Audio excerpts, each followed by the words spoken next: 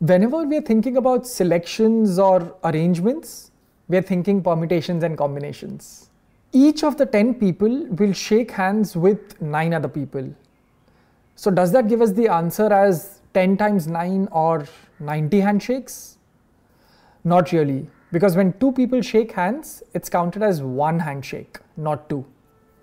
So that gives us the answer as 90 divided by 2 or 45 handshakes. And these are 45 combinations.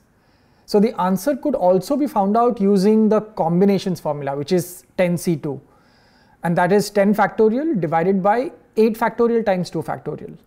This again gives us the answer as 45.